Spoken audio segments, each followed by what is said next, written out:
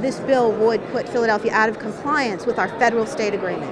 What that means is they will deny Philadelphia specifically money for federal highway projects. They wouldn't ding the whole state.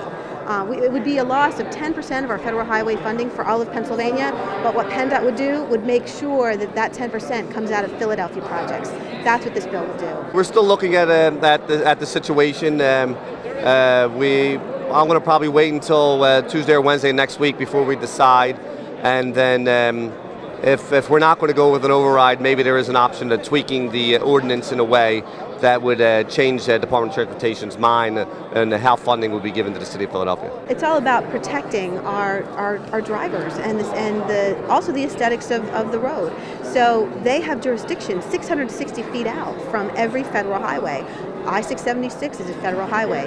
They clearly have jurisdiction.